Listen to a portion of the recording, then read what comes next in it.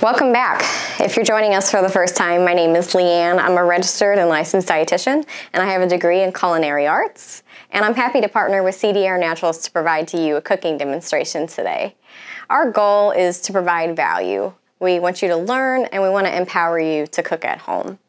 Today we're going to be featuring spaghetti squash. Spaghetti squash is available year-round, but it's in season in the fall and winter months. Spaghetti squash is also in the same family as pumpkins, gourds, and zucchini.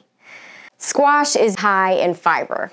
Fiber helps with digestive health, it helps with weight management, and it also promotes healthy blood sugar levels.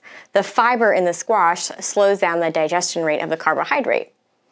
1 cup of spaghetti squash is only about 10 grams of carb. Spaghetti squash is also very nutrient dense. It's filled with vitamins, it's filled with antioxidants, it helps prevent chronic diseases and inflammation in the body.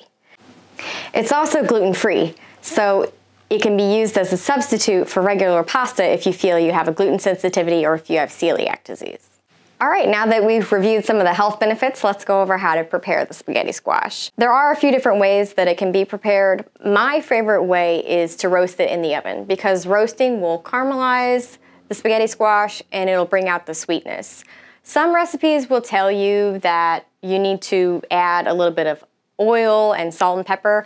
I personally don't feel that that's needed. I just cut the squash and I roast it and I feel like it turns out fine and I'm not adding any additional calories this way.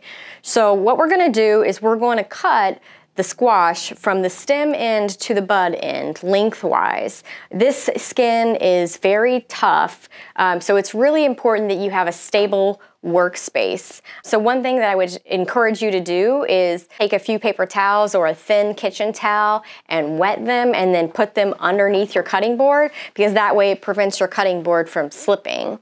The other thing is you want to make sure you have a sharp knife. We said before, you know, a sharp knife is a safe knife. If you've got a knife that has a dull blade, you're going to be more likely to slip and cut yourself. Now I'm going to show you how to cut the squash. Cut the ends off.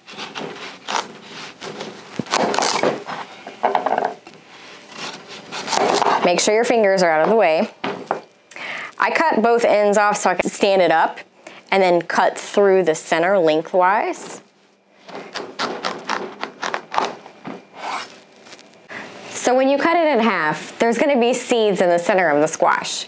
Those seeds are edible. For the purpose of roasting, we're going to scrape them out of the squash. If you want to save the seeds, all you need to do is rinse them off, toss them in a little bit of olive oil, some salt and pepper, and then you can roast them in the oven. They're a great way to add crunch to salads. So I just have a container here with a spoon, and I'm just scraping the inside of the seeds out.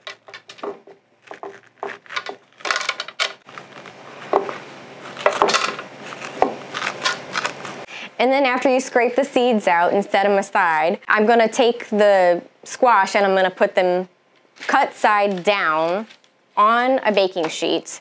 I have an oven that's preheated at 400 degrees and I bake it for 25 to 30 minutes.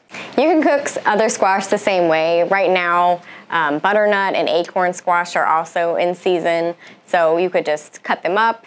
You could, if you'd like to, toss them in a little bit of olive oil or avocado oil and then put your favorite herbs or spices on them and then roast them in the oven the same way that we've done today. Okay, our spaghetti squash has roasted for 25 to 30 minutes in the oven. I let them cool for a little bit because they are hot. But basically what you're gonna do is you're just gonna take the spaghetti squash and take a fork and you're gonna scrape the inside. You can see that it comes out really easily. And it actually resembles spaghetti or like an angel hair. So what I really like about this is that it takes on the flavor, other accompaniments like tomato sauce or pesto, garlic, onions, fresh herbs. You can use this in a stir fry, side dish, and I mean you can also use it as a substitute for just regular pasta. We do that all the time at our house. So I'm actually gonna make a tomato sauce with basil and do it later today. Since I've cooked this I think it'll go well with that. So, all right, so that's how you prepare spaghetti squash. It's relatively easy to do, as you can see.